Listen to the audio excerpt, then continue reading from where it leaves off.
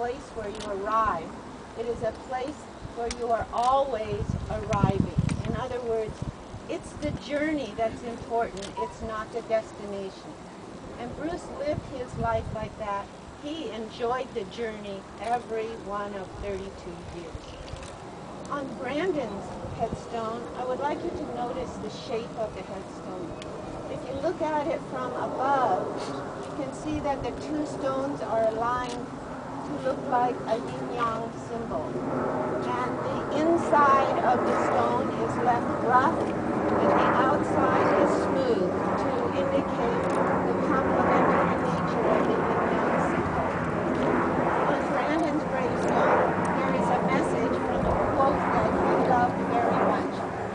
And it starts out by saying, "Because we don't know when we will die, we come to think of life as an inexhaustible well."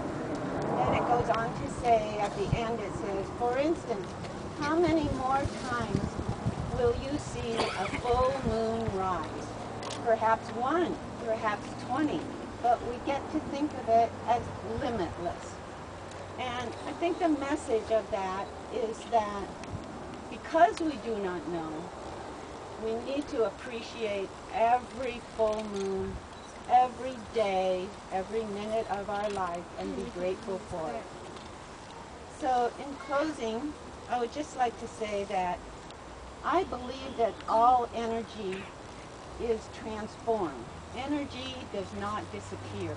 As you know, these two men were full of energy, and with their mortal passing, the energy did not go away. It's transformed into some other form. We don't know what it is. I'm not going to give a theological message or metaphysical message. We all have our own thoughts about that. But one place I know where energy is transformed from these two men is into our hearts. And that is the essence of the inspiration that they have given each one of us.